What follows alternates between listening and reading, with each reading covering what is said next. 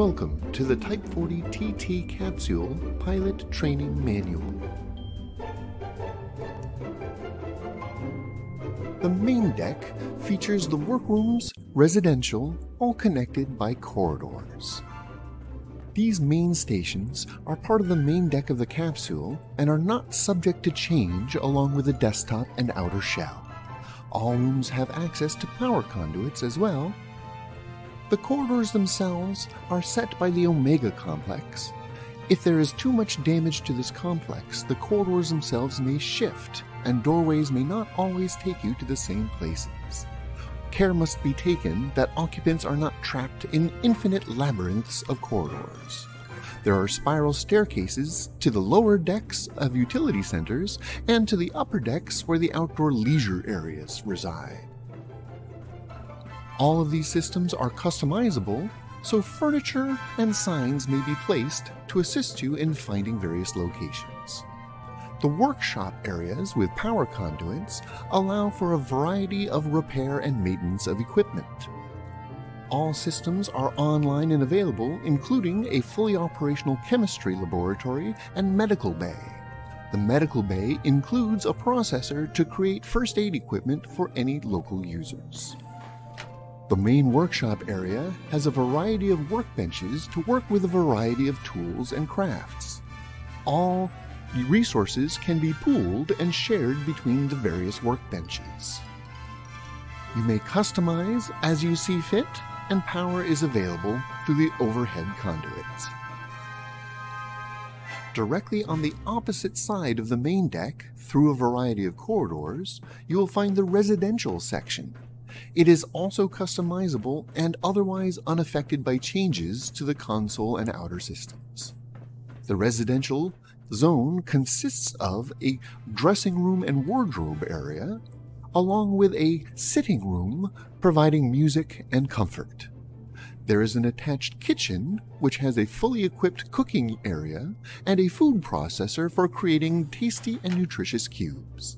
The sleeping area is provided for storage and a place to rest between your travels. All these systems are available on the main deck. The leisure deck containing the observatory, the library, and the swimming pool. The upper level of the spiral staircase takes to an outdoor simulation containing a recreation and leisure area. This is able to simulate both daytime and nighttime conditions depending on the user's preference. The swimming pool area is a customizable zone with a liquid water swimming pool. This water is fresh and is available for both bathing and drinking safely. The local observatory can see local sky conditions and can be set to both daytime and nighttime conditions depending on the phenomena you wish to observe. The library is directly beneath the observatory and is a customizable space able to store and display many types of media. You may customize its appearance to suit your preference. Whether it's used as an outdoor recreation or a place to spend time with your companion, this is the leisure deck. In the corridors at the bottom of the spiral staircase is the basement. The zero room is here. This chamber is sealed off from the rest of the universe, so that a Time Lord may rest here and recover. If you are suffering from any post-regeneration symptoms, recovery time in the Zero Room will help some of those symptoms be relieved.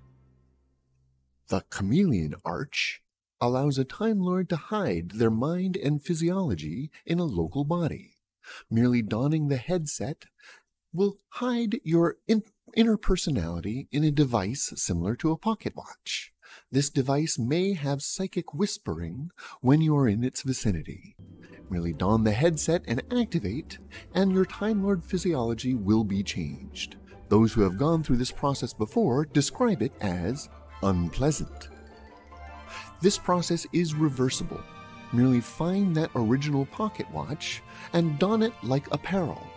Once it has been returned to you, your DNA and memories should be returned, as well as your abilities. The Chameleon Arch is in the basement of the capsule.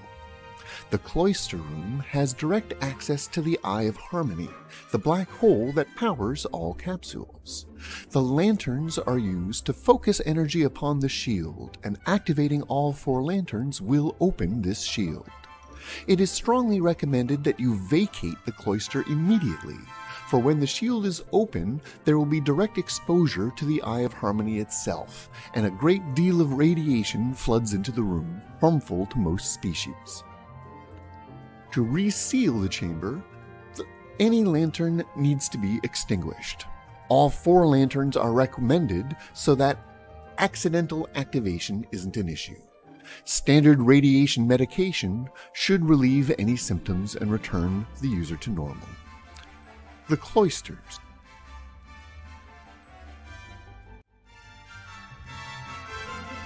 This is the Type 40 TT Capsule Pilot's Training Manual.